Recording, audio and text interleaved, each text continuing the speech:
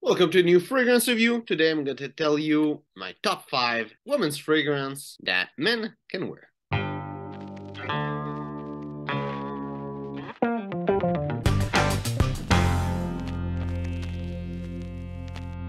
So I'm not super knowledgeable in women's fragrance. I don't have a huge women fragrance collection that I wear, but I still have came across a couple of women fragrance and some of them that I even worn and would say that are really masculine and easy for men to wear. Sometimes it happens that there's the opposite, a man fragrance that I think is really feminine. Now it's the feminine one for that are masculine. So number 5 is less known fragrance, I should say. It's Silences by Giacomo. And it's been a long time I've smelled it. I tried it. It smelled like oak moss, but a huge, amazing blast of oak moss, like breathing oak moss. And there's other stuff in there, but it's oak moss mostly.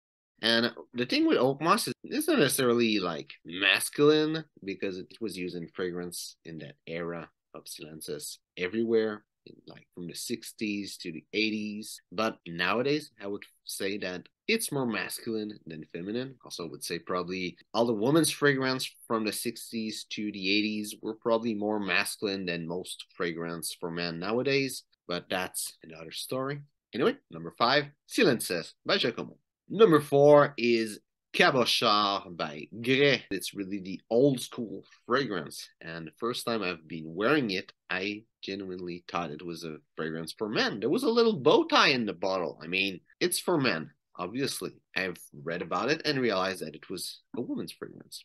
And for me, it was a really nice tobacco, leather, oak moss, old school fragrance. It was really amazing, and it's one of the best fragrance I've ever smelled. It's just great. Now the new Cabochard have a lot of ylang ylang into it. It's not as nice as it used to be, it's still wearable by men, but I don't think I would put it in the top 5. I would put it in top 5 for lack of better fragrance to put instead of it. But yeah, the old one is the one that is number 4. Number 3, and this time is not a discontinued fragrance. Silences is not discontinued, but Cabochard, the old one, is. So number 3 is Black Orchid by Tom Ford, which for me is more of a man fragrance. I think that it's more masculine. I have a similar vibe than the fragrance I'm gonna say, like even a similar smell, but I think it's more masculine than Bad Boy by Carolina Herrera. Even if you take Bad Boy Parfum, that doesn't have the same like smell, but it's more masculine than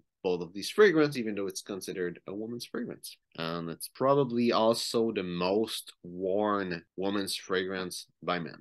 Talking of Tom Ford, I'm gonna put an honorable mention that is just there as an honorable mention because a lot of people will disagree with me as another fragrance that's a woman's fragrance that is wearable by men, and it's Ombre Leather, because Ombre Leather for me is really a woman's fragrance, but I think it's wearable by men.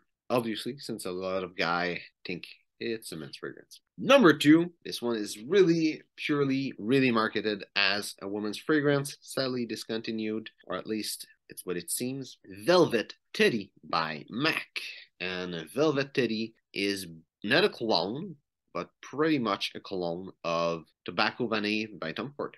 And for me, it's a really nice tobacco kind of clubbing fragrance because of its power. It's really masculine. Tobacco for me, it's more of a man's fragrance note. It's really one of the intense things in that fragrance. And it might be why it's discontinued since it was marketed for women, and maybe women also were thinking it's more masculine. Anyway, it's great fragrance. It's better than Tobacco Vanille in a way, if you have a chance to get it. Maybe not too expensive. I think it was like $25 for a bottle at a time, retail price. So I wouldn't go at crazy price over $100, but still it's a good scent.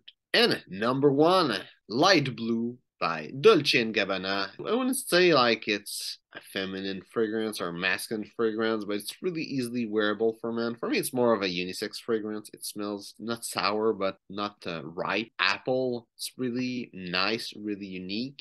Even me, I made a fragrance with that profile before actually released. Before I smell, I mean, this fragrance, it was a man's fragrance for me. And the smell of apple, it's not like masculine or feminine in any way. It's just that for me, it occurs more as a men's fragrance, and definitely it's really easy for a man to wear it.